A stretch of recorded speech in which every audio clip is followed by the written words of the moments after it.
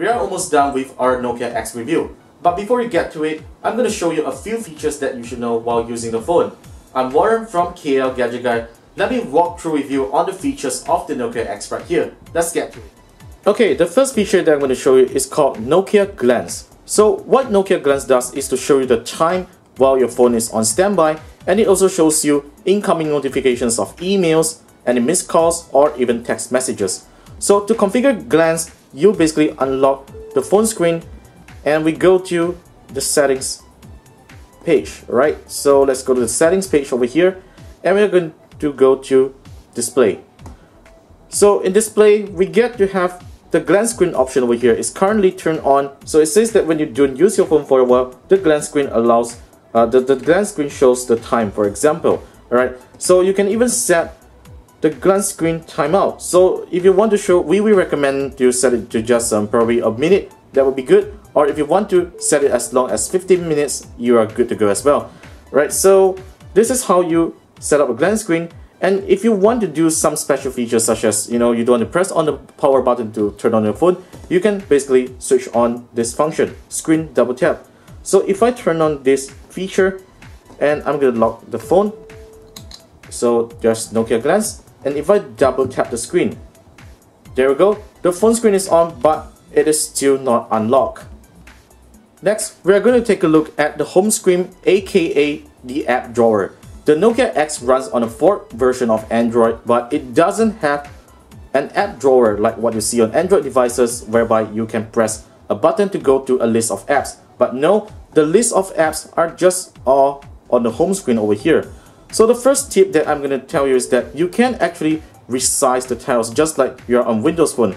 For example, I'm going to make the tile of the phone app bigger. So let's tap on the phone tile over here, and you'll find that there's a tiny little icon over here, like an arrow icon.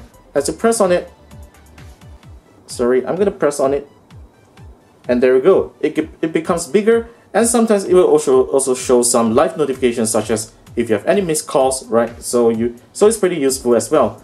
And if we want to resize back to its original state, we're going to press this button again, and it goes back to the small icon.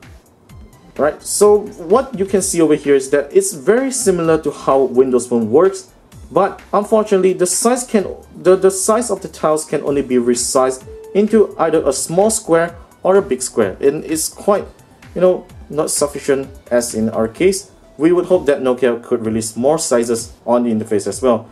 Alright, so the next thing that I want to show you is how to add widgets to the home screen. Of course, this is Android, and we are able to add widgets such as this analog clock, or even set direct contacts, or even have our Shazam ID widget over here. So how do you add a widget? It's pretty simple.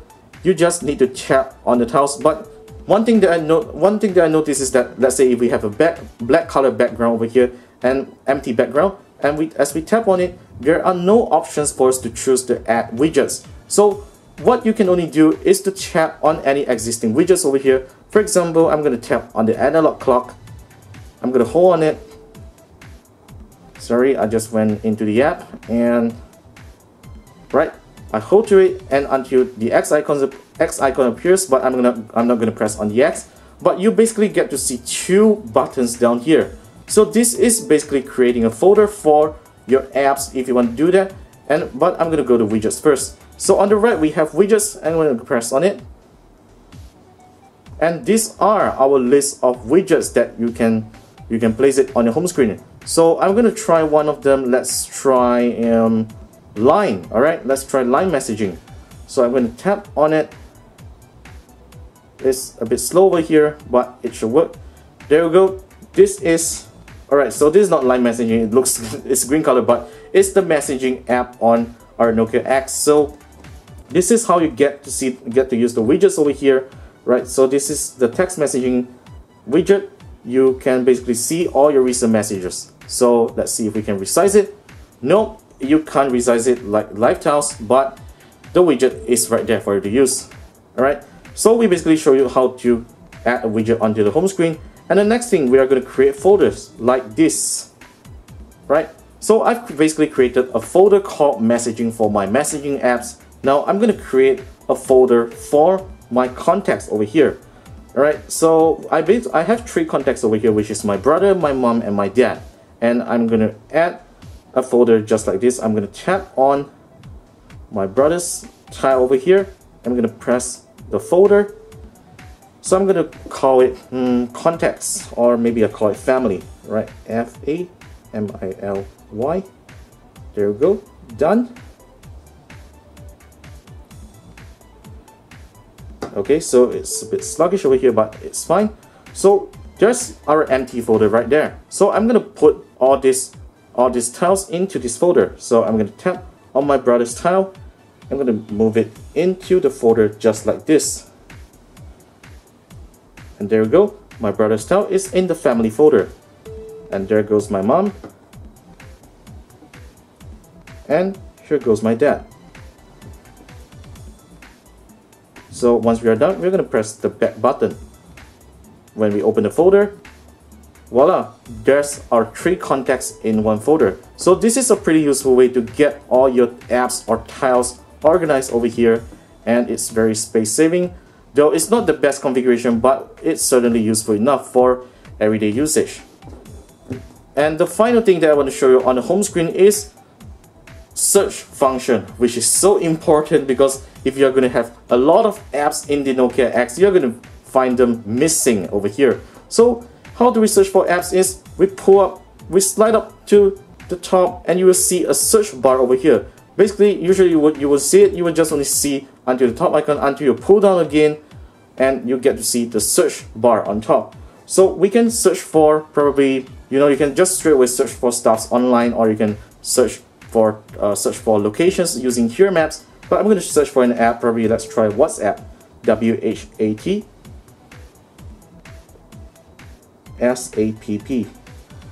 There we go. That's the WhatsApp application, and you can just access it by pressing on it. Alright, so I didn't get my WhatsApp set up over here. Right. So this is basically how the home screen works, and we are going to the next feature. Alright, so we have briefed you about Fastlane, but in case you don't want some other notifications to appear on the Fastlane screen over here, you can basically tap on a notification, and you see the 2 buttons again, and we're going to press the settings button right here. So once we get to the settings, we basically see a few options over here, like manage the notifications. So we can actually specify which notifications that we want it to be shown on the Fastlane. So if we go back again, we also get to manage the histories on apps, like what you have performed on apps. We can also manage history. So if you don't want those history to be on Fastlane, you can just turn them off. And we also have one very unique feature over here, which is social network shortcut. So you can access your favorite social network by going to Fastlane. By default, it's Facebook, but you get to choose. You get to have Fastlane always ask you, or you can just select a few social apps that you would like to access. So once I've chosen one of them, let's say I'm choosing Instagram over here, and if we go and we are going back to the Fastlane screen, so this is the button that you should press on to get to your favorite social network app. And if I press on it, it should bring me to Instagram. There we go. Instagram loads. It's not too slow or too fast, on the Nokia X. The Nokia X is quite a capable phone in terms of performance, just that, the limited amount of RAM. Anyways, so this is how you can manage notifications on Fastlane. The next thing that I'm going to walk through with you is the Nokia Store. As you know, the Nokia X doesn't have any Google services inside because it runs on a forked version of Android, which means there is no Google Play Store on the Nokia X. So we can only rely on the Nokia Store to look for apps. But what if we don't find the app that we want? No worries, here's a tip that you can actually try on. So let's say you're going to search an app called Instagram, for example. So I'm going to go to Instagram. And as you can see, there's no official Instagram client over here. So what Nokia has actually done is it actually tells you to go to another third-party app store like One Mobile Market. So if you happen to find some kind of marketplace app over here, do tap into it and install the app from the Nokia Store. For instance, it's already installed on our Nokia X over here, and I'm going to open it.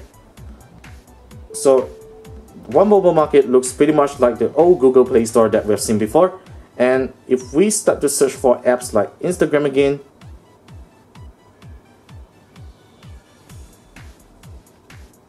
there you go, the search is pretty fast. And there you go, here's the official Instagram client app over here. You can just install it and it will be on the phone.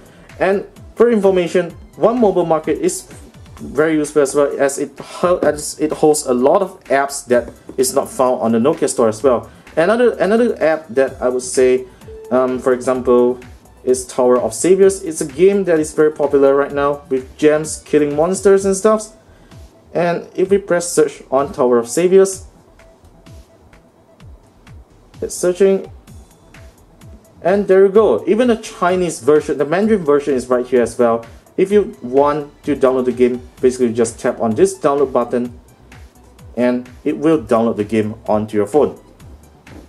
So that is how you actually search for apps that is not available on the Nokia Store. You basically get linked to a third-party app store to search for the app that you want.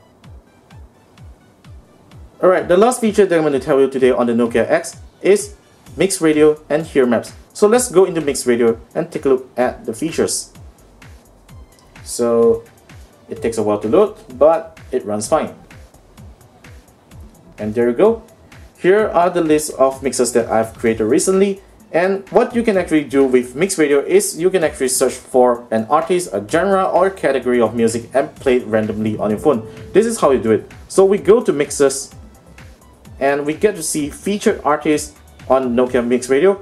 And if we go to categories, we can even see some categories being done by Nokia over here, which is pretty good. And we can even see genres over here to see what kind of music genre that we would like to listen. So I'm going back into categories and I'm going to choose Asia mixes since we're in Asia. So we can probably just choose, probably is there K-pop? No, I don't see any K-pop over here, but we can try some Japan pop, right? So Japan pop, everybody knows about it, which is actually good. And it's loading and loading. Let's hope it works. Yep. And the music starts playing. Right, so basically what you do get to do on Nokia Mix Radio is to select the track that you want to listen. So if, for instance, if you like this track, you can actually download the track onto your phone as an offline mix. So if you want to do that, just press on this download button over here, just like this, and you can just do it, make mix available offline, or just buy the song if you want. Alright, so if you want to skip to the next song, it's pretty simple. I'm going back and press on the next song, and it will start playing the next Japanese pop mix. So one limitation on the Mix Radio, as I've mentioned, is that you are not able to search for the specific song that you want, but for the genre, category, or some featured artists on Mix Radio. Now, we go to Hear Maps. So Hear Maps by Nokia is probably the best mapping service that you can find on Android phones or even Windows Phone devices at the moment. So Hear Maps is pretty similar to what you can see on Windows Phone over here.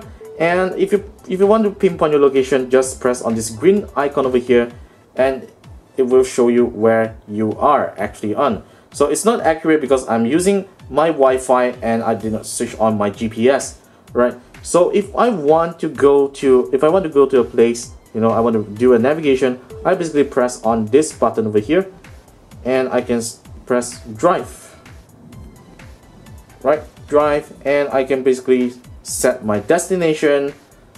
Let's say I'm going to KL City Center, the Twin Towers, and here you go. It's pretty fast. The search results are very fast. It's based on online, and when I press on it, Surya KLCC Mall, and let's press again, Surya KLCC Mall, and it says that it's 60 miles away from my current destination. I'm going to press go.